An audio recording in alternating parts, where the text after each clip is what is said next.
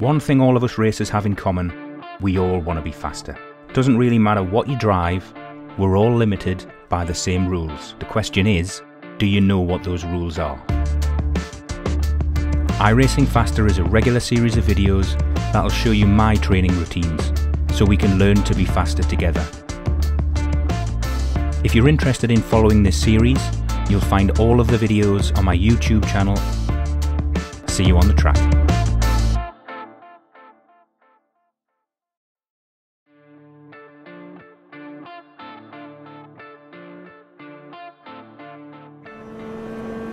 So welcome back to Summit Point. Here we are on another fast lap, aiming for around about a 124.8, 124.9, which is about the typical lap speed that, qualifying lap speed that I can do at the moment. Heading down the start-finish straight and over the line. Now as we go through this particular exercise, don't worry so much about the line that we're taking through the corners, but be very aware of the gear and also the minimum speed. So as we take turn 1, we're looking at about 46 miles per hour was the minimum speed through that corner, and it was a second gear corner. Heading over to turn 2.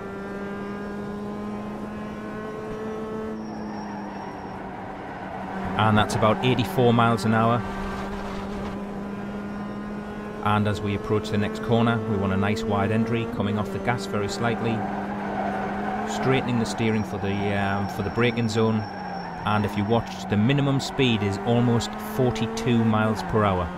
So wide entry, again the speed is dropping, 47 miles per hour.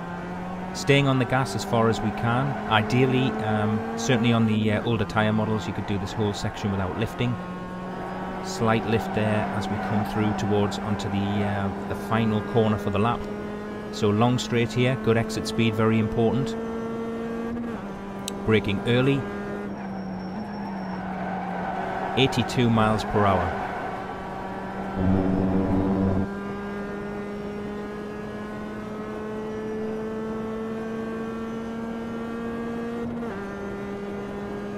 One minute 24.857.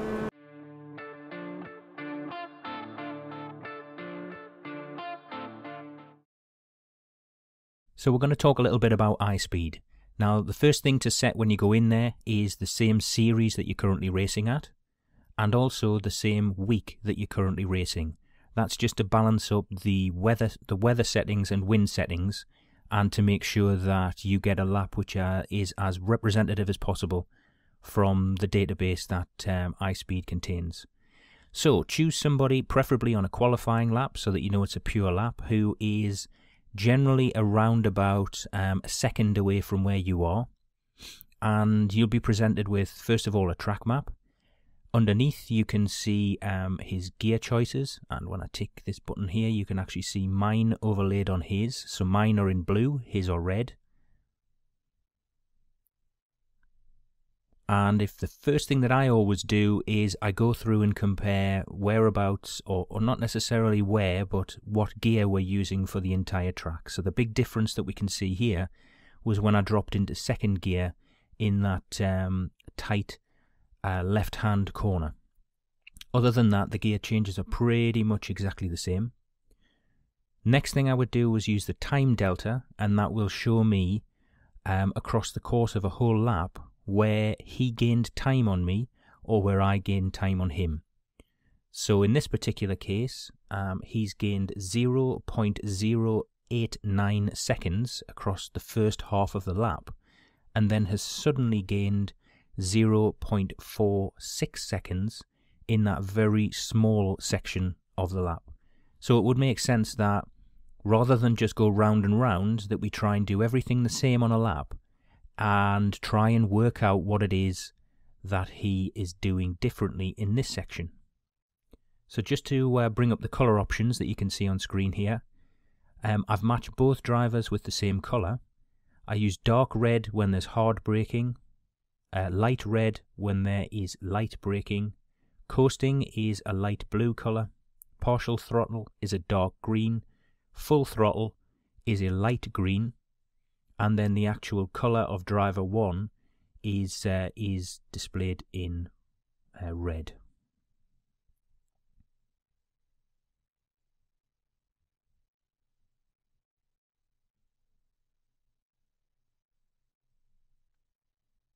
Okay, so if we zoom into the track map, you can actually see the line that he took, and then I'm selecting and deselecting my line, so that you can see that coming into this particular corner, we both took a very different line.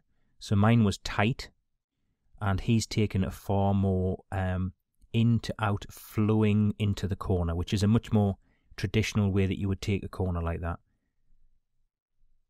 You can also see from where we start braking that I'm actually braking earlier than him, and across the length of the braking I'm actually braking longer than him. So that seems unusual that you would brake both earlier and longer. So there's something going on there with the way that I'm braking for that corner. If we go into the second phase of the corner, you can see that my tight line means that I'm then sweeping way out on the exit, and his line means that he's taking a far tighter line into that exit.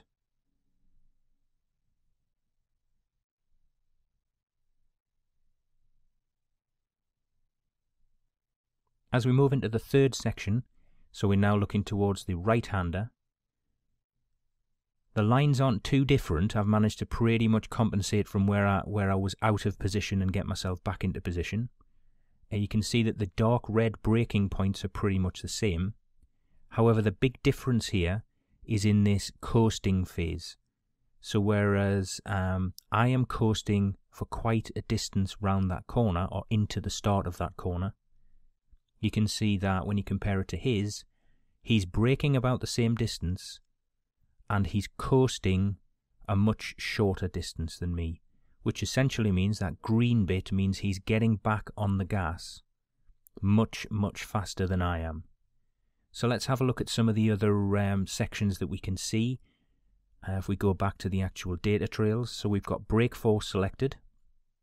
The blue highlighted area is that section on the track that we've been looking at, and we'll look at it in some more detail by zooming in.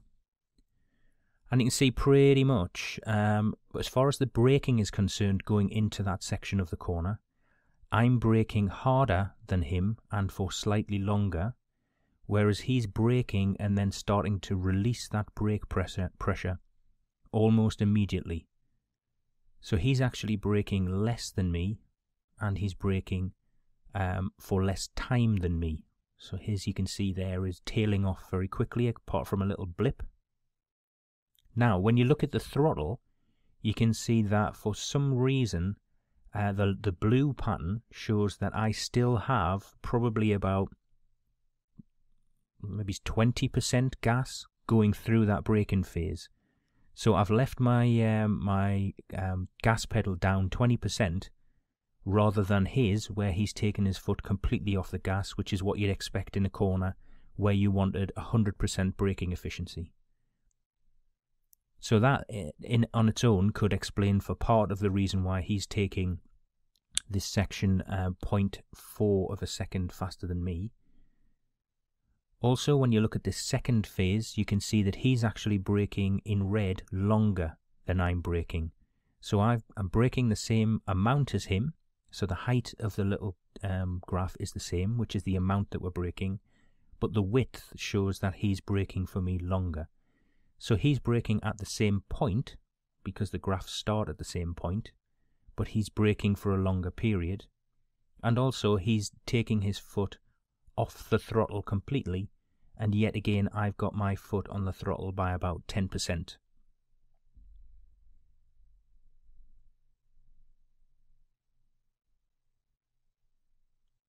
So you'll see there that on the throttle pattern, he's getting back to 100% throttle far, far earlier than me, which is probably generating most of the gain that he's getting from that section of the track.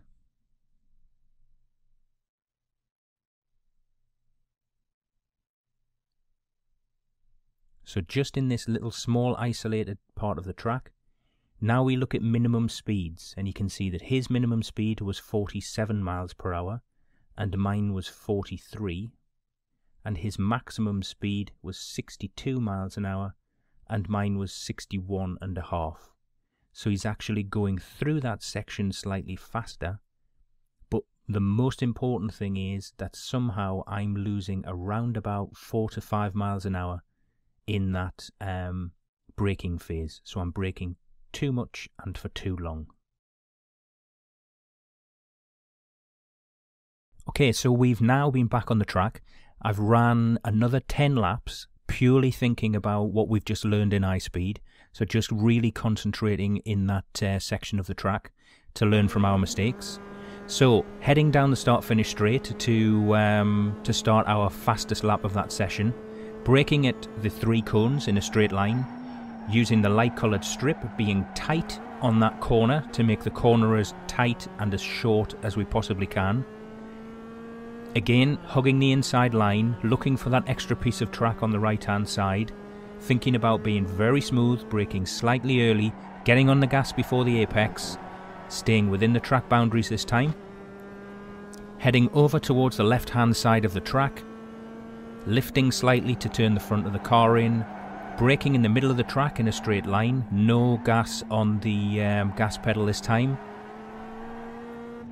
wide entry in and trying to get on the gas earlier, so slightly earlier there but still improvements that can be made, hugging the right hand side, making this left hand corner as wide as we can, taking as much out we can out of this corner, hugging in on the right hand side, keeping the acceleration flat all the way through this section, thinking now about braking slightly early for the last corner and getting on the gas early, so early and gas.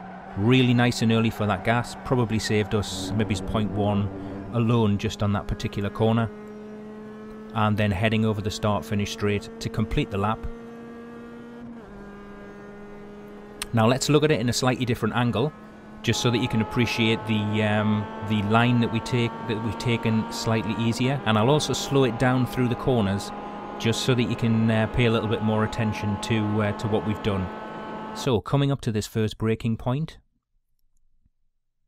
again, as we discussed in episode 3, using your consistency training, you should be braking within about a wheel's width each time you come to that particular corner. Braking hard and steering wheel perfectly straight so that we maximise the effect of the brakes. Starting to turn in for the corner. Very gentle gradual turn so that we don't upset the balance of the car.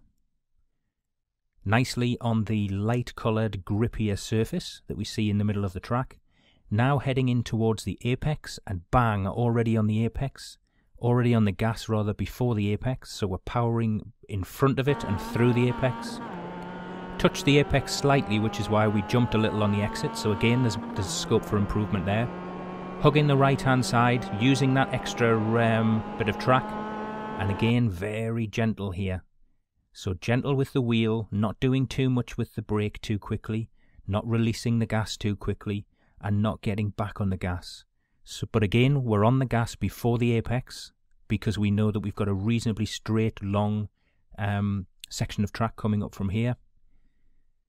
And just managing to stay on the track there. So this was a clean sort of qualifying type lap.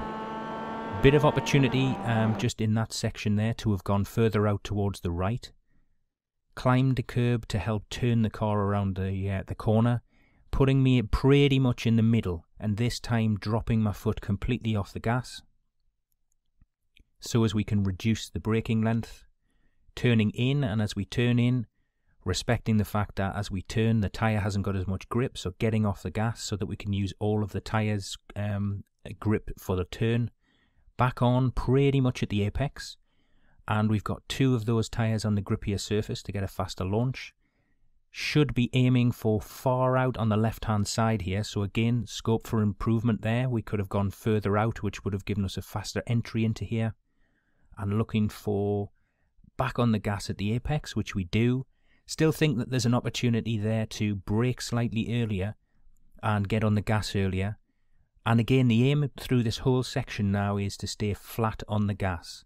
And if your tyres aren't overheated and your line is perfect, you should be able to make through this whole complex without lifting your foot. Now you'll see I get probably about maybe 3/4 of the way around here. And from a form point of view, or from a speed point of view, I would have been better lifting here than realising too late that the car wasn't far enough to the left at this point here, and having to lift to make this corner that we're coming up to now. But again, we're full gas just before the apex, so it's not the end of the world. Car's still nicely balanced, although you can see the way that it's moving around, it's right on the edge of its grip. So we use the full exit that we possibly can. And now we start thinking about getting under the bridge.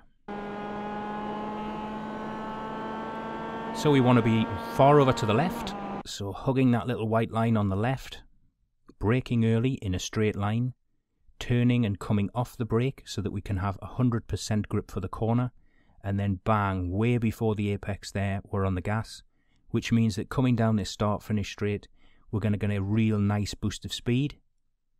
And then finally, as we've talked about before, using that full piece of extra track on the left-hand side for the exit, just to make sure that we get the fastest possible exit we can from that corner. So we're coming down towards the start-finish straight, and we should be getting a time of 1 minute 24.606. So that's it for episode 4 of iRacing Faster. Hopefully you've found this brief look at the iSpeed software useful. I must admit it's something that I have come to rely on, because it pretty much means that you can target in a very focused way on individual corners where you would best be spending your time changing your line or your braking distance, or even the gear that you're using to go through that particular corner. And thanks to the fantastic community of racers that we have that share their lap times on iSpeed, it really does allow you to become as good as the very best racers out there, to allow you to produce laps that you just didn't think were physically possible. So thanks very much for your time. Please, if you enjoy the series, subscribe to my YouTube channel, and if you'd like to let us know either how much you're enjoying it, or if you have a few ideas as to how we could make it even better, then please stick a comment in the YouTube section, and I'll make sure that it's read, and if at all possible, we'll take your views on board. Thanks again, and see you next time.